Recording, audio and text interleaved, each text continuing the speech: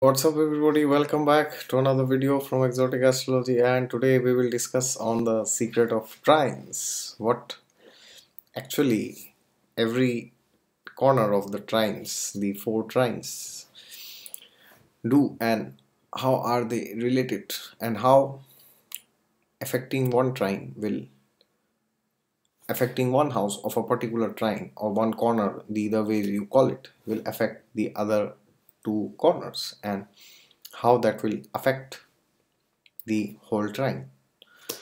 And if you're new to my channel, then please see the videos and subscribe to the channel if you like them.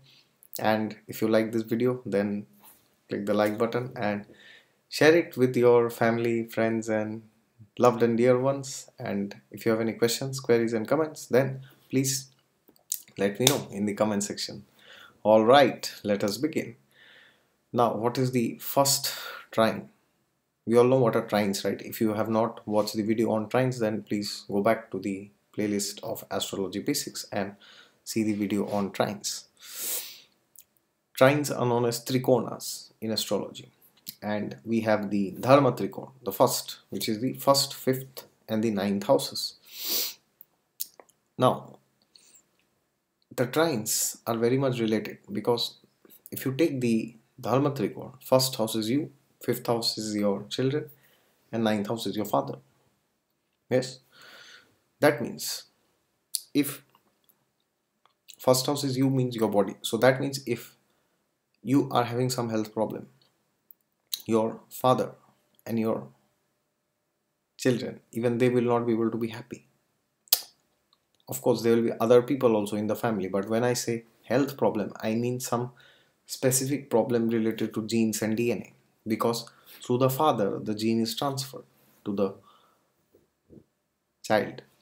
That means if your father had some problem, it might be that that same problem hereditary wise is transferred to you, and then that same thing gets transferred to your child, and then it keeps going, because fifth from the fifth, which is your grandchildren, is also the ninth house.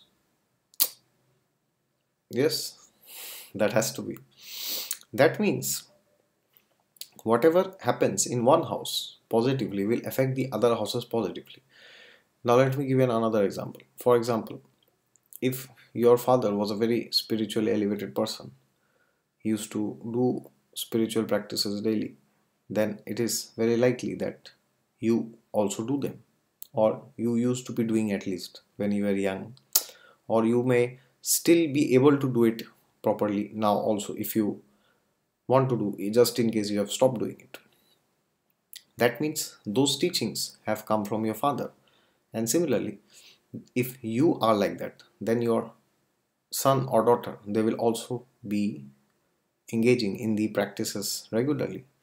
And if you are not like that, then there are no chances, it's sure that they will also not practice anything spiritual, which will not be very good for them in the long run. That means you have to inspire them by your own example, which means that if you want them to do something, then first you have to do it and show them. Then similarly, we have the second house, sixth house, and the 10th house, which are the trines of what?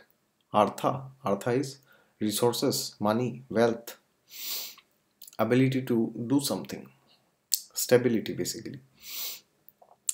Now, second house is the house of money. It is the house of finances, wealth, income, etc. Sixth house is the house of jobs, and 10th house is the house of status. See, this is how it happens. If the sixth house is having a problem, which is also health, then you have to take leave. You can't go to the 10th house to work. Then if you can't work, then your status will be down. You may be fired from the job, and then ultimately you lose money, which is the second house. And when you don't have money, you will not have anybody. That is why second house is sustenance and money together. Sustenance means family, friends, relatives. Nobody likes to be friends with a person who doesn't have any resources, because then they will be asking resources from you all the time. It's very rare that somebody will like you unless he's spiritually very elevated, who can see you beyond the covering of your body and your finances, your money and your resources, which is very rare, as I said. That means this is how the cycle in the trines are affected, because sixth house is also health. Again, you go from the second house. Second house is again what? Speech. If you maintain a bad speech, if you speak harsh, or you speak dirty words, or you speak in a way that is not conducive for that particular environment, then what happens? You will lose the association of people around you. Then you will not have contacts by which, if you are searching for a job, you may not get a job because nobody will recommend you, and then you won't have a rise in your status or promotion necessarily, and then you will be stuck there wherever you are. Monetary wise, your monetary income will not increase.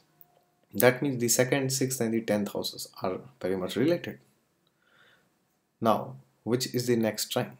Next trine is the third house, seventh house and the 11th house, which are known as the karma houses, the trines of desire. Now, what is the third house? Third house is the higher octave of the second house. It is second from the second. What you do with your communication. That is why it represents the communication industry. Second house is speech and third house is the communication industry. Communication industry, what it does, it uses the speech to get something done. Money or news or whatever you call it, journalism. And seventh house is the house of marriage, opposite sex, partners, etc. And 11th house is the house of friends, networking, circles, large organizations. These are all linked because third house is the house of desire. If you do not have desire for money, which is the 11th house, also apart from the second house, then you will not work. You will even not get married, or you will not get into a relationship because you will not approach the opposite sex. And if somebody in India is planning for your marriage, then you'll be like, hey, I don't want to get married. That means the 7th house and 11th house will just stay. It will not be activated if you do not have desire. And if you have desire that I want to get married, only then you will get married. Yes, because that's third house is the house of desire. And third house is also the house of communication, which means that when you have to meet somebody, which is the 7th house and 11th house, the house of friends, etc., then you have to travel. Yes, you will have to travel. Otherwise, you will not get there. You will stay at the same place. And on the other hand, if you are successful with the 11th house, if you have too many friends, you can always keep traveling.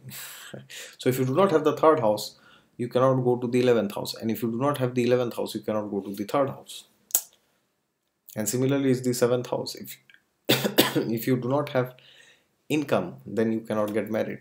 Maybe you can, but it is not recommended, because then how will you sustain your family if you are a man, especially? By income, I don't mean income by your means. You may have some family income or some, but something has to be there. Even if you are born in a royal family and you don't need to work, but there should be some source of income. Otherwise, nobody will want to marry you, right? Or no father would like to give his daughter in marriage to you. That is how these houses are linked. 11th house is linked with the 7th house, fulfillment of desire. And surprisingly, Parashara Muni has put women also in the second house, because women bring family. Family is second house, and second house is also the house of money. So that means women are likely to go there only where they see concrete resources, which is okay. That's their way the manufacturing is done. That means if you do not have the 11th house, which is also like the second house of money, which is also the house of gains, you will not be able to have the company of the 7th house, which is what? Marriage, opposite partner, spouse, relationships. And lastly, what is the last trine? It is the moksha trikona. Fourth house, the eighth house, and the 12th house. What is fourth house? Fourth house deals with the inner purity, internal well-being, how happy you feel about yourself and about the world around you. 12th house is the house of sleep. 8th house is the house of getting up from the bed and going to clean your bowels. And that is how it is linked actually. Because if you are not having a good day, your morning will not be good, because the day is the active part, which is the fourth house. Eighth house is just when you get up, and 12th house is when you are like, I'm done. So if you do not have a good day, then you will not feel very positive when you get up in the morning, and when you go to sleep you will not get proper sleep. You will be haunted by dreams, wishes, desires, by things which you do not like to see. Because the chain is formed. The fourth house is like the base. It will decide what happens to the 8th house and to the 12th house. That is why so many people complain that they get insomnia, they can't sleep. I made a video on this is why you can't sleep. Please go and watch that video if you want to know more about what I am speaking here, and how to arrange the day in a way that you get pure thoughts when you are sleeping, and then thereby feel positive when you get up. Otherwise life will become miserable for you. So that's what I wanted to say, that every house of the trine is related to the other trine, and that is how you understand that why these houses are kept in the same trine. For example, second house and ninth house is not a part of the trine. They don't form any specific trine here, because your money and your family has nothing to do with God. Either you have a family or you don't have a family, it does not hinder you from going close to God in any way. It doesn't. Yes, but the ninth house is connected to the lagna. What is lagna? Lagna is your intellect. Lagna is the house of intellect and wisdom, because Jupiter Mercury gets directional strength there in the first house. That means if your intellect is not clear, if you do not know to choose wisdom over knowledge or over intelligence, intelligence and knowledge is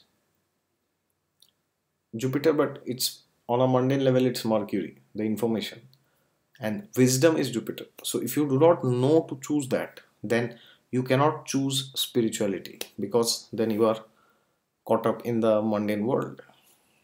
That is why the lagna is kept in trines to the ninth house. And why is the fifth house in trines to the ninth house? Because fifth house is the house of love. When I say love, I do not only mean the love romance of this world. Well, now you may say, oh, that is opposite of spirituality. No, not necessarily. What fifth house actually means is, fifth house is the house of devotion, of commitment, of where our heart lies. And ultimately, from the ninth house, we have to come to the fifth house, because fifth house is 9 to the ninth. If you count 9 houses from the ninth house, you will end up in the fifth house. Ultimately, at the end of the day. That means when you follow the religious rituals, ceremonies, your state will go so much high that spirituality will become very natural for you. And then you reach the fifth house, which is the culmination of all the houses. Fifth house is the most important house in astrology. It is even more important than the ninth house, because fifth house will tell you what has the power to control you. Okay, that is it from my side. If you like this video, then click the like button, or if you want to do some donation, some charity, then the link to PayPal is there below. And if you like this video, then share it with your family, friends and colleagues. Until next time, bye bye, see you.